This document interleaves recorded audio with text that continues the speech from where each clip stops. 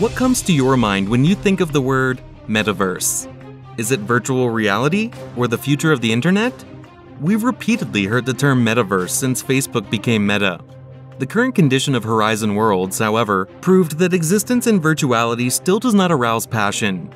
According to a Wall Street Journal article based on internal documents from the Mark Zuckerberg-led company, sales of the platform built for the Meta Quest virtual reality glasses aren't meeting expectations as much as they should be.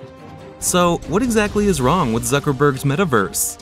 Let's dig into this video and find out. Many individuals consider the metaverse to be the internet's future. The term metaverse typically refers to an open-ended, limitless virtual environment, a collection of worlds you can travel across and use for communication, recreation, or even work.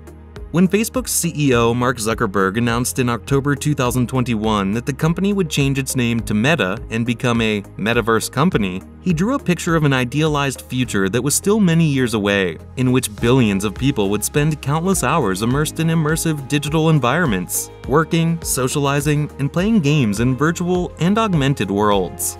To the point where he renamed his company from Facebook to Meta, Zuckerberg staked his business on the notion that everyone in the world would want to spend every waking minute on the metaverse. To make Mr. Zuckerberg's idea a reality, Meta has committed billions of dollars and hired thousands of people in the intervening year. However, Meta's attempts at the metaverse have had a difficult beginning. Horizon Worlds, the company's flagship virtual reality game, is still unloved and bug-ridden, prompting Meta to implement a quality lockdown for the remainder of the year while it redesigns the program. Meta's goal was to attract 500,000 active users each month to Horizon Worlds. Zuckerberg then lowers this goal to around 300,000 active users. The statistics indicate that fewer than 200,000 users routinely access the service each month. Thus, even in this case, it is failing to meet the target number. The company's virtual reality platform isn't being used by many of those few users, despite what Meta may have intended. Only 9% of the worlds in Horizon Worlds have had 50 or more visitors. But it doesn't stop there. It is also reported that users of Horizon Worlds typically stop using the app after the first month. A few Horizon Worlds users were polled by Meta researchers on their experiences.